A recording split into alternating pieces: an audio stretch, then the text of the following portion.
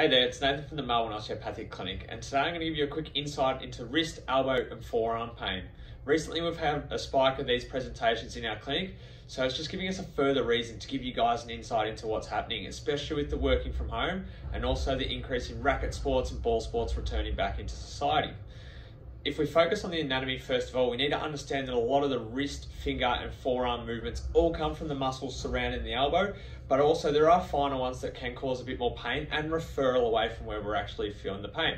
So first of all, we're just going to give you some basic movement and exercises to learn, and we're just going to start with some basic circles and circumduction of our wrists. So just being nice and stable, we're just going to do some circles. So trying to get the full range.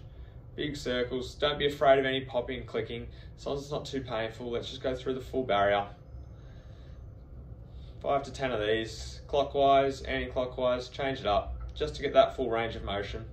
Next of all, we're going to move into a wrist and forearm stretch. So arm extended, palm pulling down. What we're going to notice is that stretch right through the elbow. If you're very tight, again, don't pull too hard. We just want to feel a nice, pleasant stretch. 15 to 30 seconds. Change it up. Going the other way, again pulling our wrist towards us this time, 15 to 30 seconds, and then a bit more progressive, we can move into a further mobilization of the elbows and hands, and we just want to find a desk, table, approximately this high where we can extend and lock out our elbows, palms facing down, and what we're going to do is we're just going to shift our body weight over the top and back.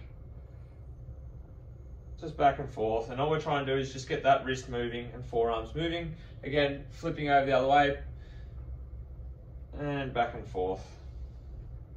Back and forth. With those ones, we can do 10 to 15 of those. Have a go.